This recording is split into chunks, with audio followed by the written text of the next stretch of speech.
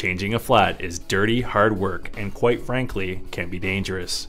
That's why Kia offers the Tire Mobility Kit in certain models.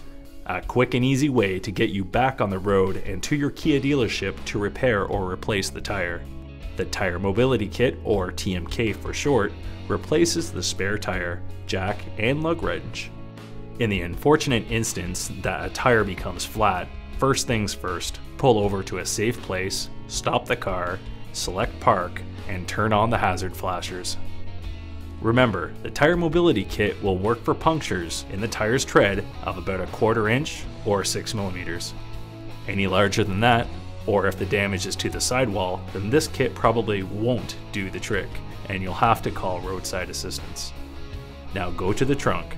Beneath the floor is the Tire Mobility Kit. This kit contains a sealant canister, which is good for one use, and a compressor, which is used to inflate the tire. At the back of the compressor is the inflation hose and the power cord, which plugs into the 12-volt outlet.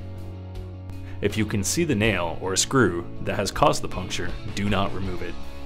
First, twist the cap off the stem of the deflated tire. The first connection is the inflator hose to the canister, and the hose from the canister to the stem. On kits where the pressure gauge is attached to the inflator hose, make sure the screw cap is tightened. This is used to reduce tire pressure and needs to be closed at this point.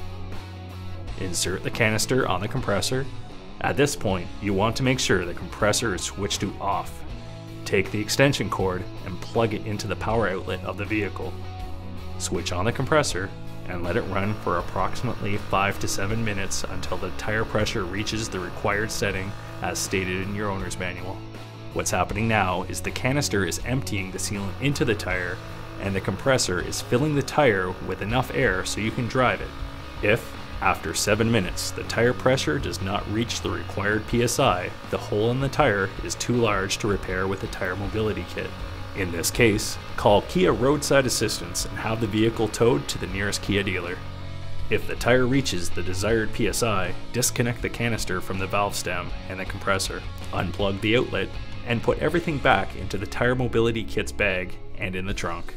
Remove this sticker from the sealant canister and place it somewhere you can see it within the vehicle, like on the steering wheel or dash, to remind you to drive at the safe speed limit listed on it until you have the tire repaired or replaced.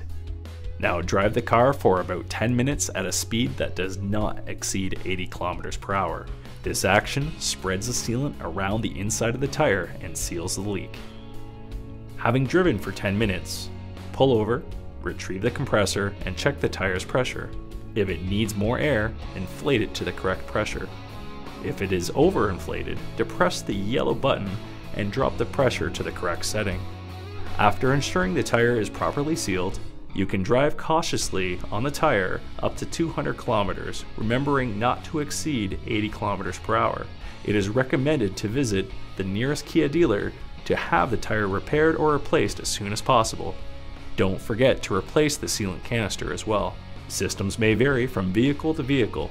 Please refer to the owner's manual or consult your local Kia dealer for more information on this feature.